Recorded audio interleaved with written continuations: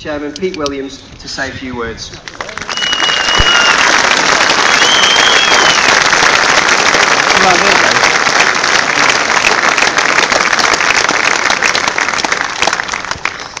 First of all, can I just say thank you for that wonderful support. It's my pleasure to welcome everyone here today on behalf of Port Vale Supporters Club and the Sproson Fund. It was back in 2001, a long time ago, when the idea of creating a permanent memorial as a tribute to Roy Sproson and his family was first discussed.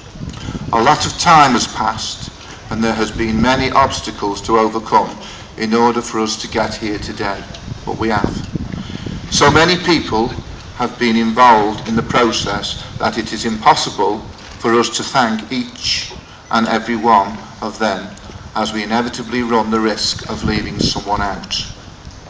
Suffice to say that over the years, literally hundreds of Port Vale fans have given generously and dozens of people have worked extremely hard to help bring the project to a completion.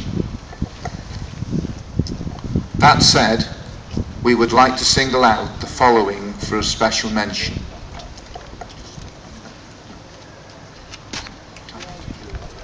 I won't move.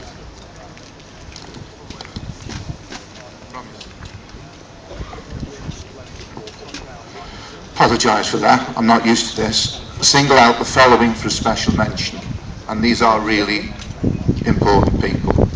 To Mike Talbot, the sculpture, because when you see it, you'll realise what a brilliant job he's done.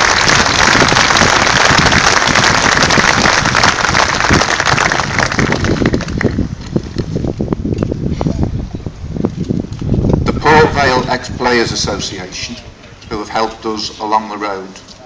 Ivan Ash and his team of Nettlebank Memorial Masons, who actually have done this plinth for us. Now, that said, obviously, we then needed a great deal of help. And builder Chris Bailey Limited, who actually did all the construction work, I can't thank him enough. Also, I need to mention Paul and Kevin from Jewson's Builders Merchants, who actually, without their help and Chris's help, we wouldn't be here today for the materials and the work. I would also personally like to thank the project manager, Mr. John Samrup, because not only did he actually supervise the whole project, he actually also drew the plans, got the planning permission, etc. There is just one other person that I need to mention as well, and that's my wife Liz. Not only did I have to bribe her to come out today, but in actual fact she has actually been a stalwart in the whole thing, writing the letters and keeping me on track, getting things sorted.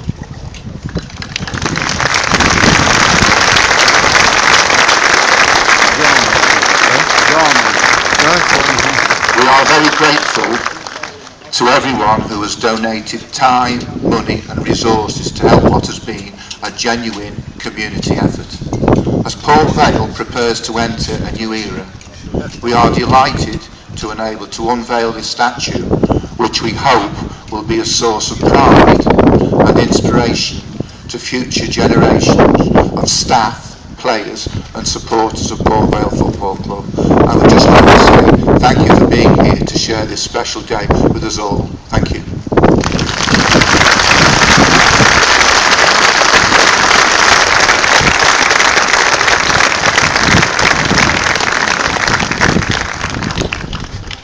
Thank you, Peter. Ladies and gentlemen, before we begin, there are a couple of people who are unable to be with us today, but they've asked us to pass on their thoughts.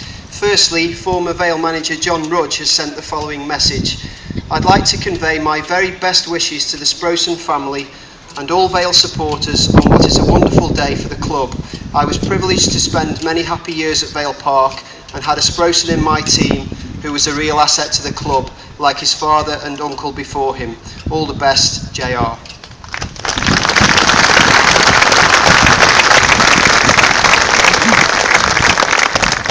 Secondly, we've been sent a message by Robbie Williams, whose dad Peter's with us here today.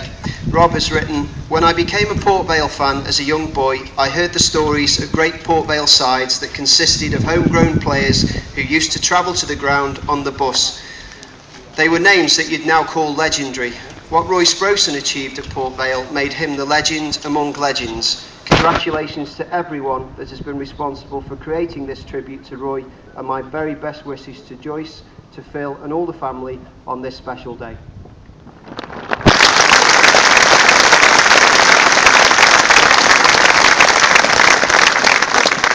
Now, before we take the covers away, or the wind does, we'd like you to hear from the man responsible for creating the aforementioned statue. Please give a round of applause for the sculptor, Mike Talbot.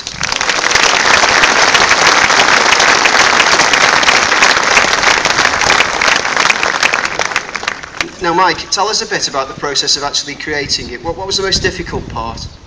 The most difficult part was the likeness, for sure, because obviously Roy wasn't with us. We had lots of photographs, but part of the problem is we wanted a sculpture that was in action, so we needed an action pose, and the majority of the photographs were Roy enjoying himself, basically. So we had to compose the portrait head with what I think is a determined and aggressive position. Did I dream it, or did Sam Collins do some heading practice at one point? And Indeed, yeah, we took lots of photographs of leaping and hitting and heading. And you can see I have a great command of football. Presumably, you're happy with the result. Very, very happy. The most important thing when we first started, we had a meeting in the Leopard some 11 years ago. Tony, I think, is here somewhere in the crowd. Very tentatively asked me, he said, we can put up with anything, but can you confirm you're not a Stoke supporter? Which I did. And on that note, ladies and gentlemen, Mike Talbot, thank you.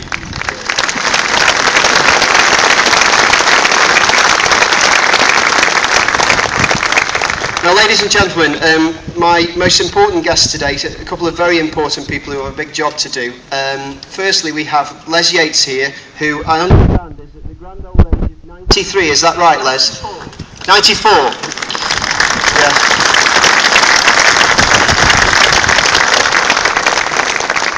You can't trust the Sentinel. Right, Les is gonna help out. Secondly, they say that behind every great man is a great woman. And ladies and gentlemen, here she is. It's Mrs. Joyce Sproson.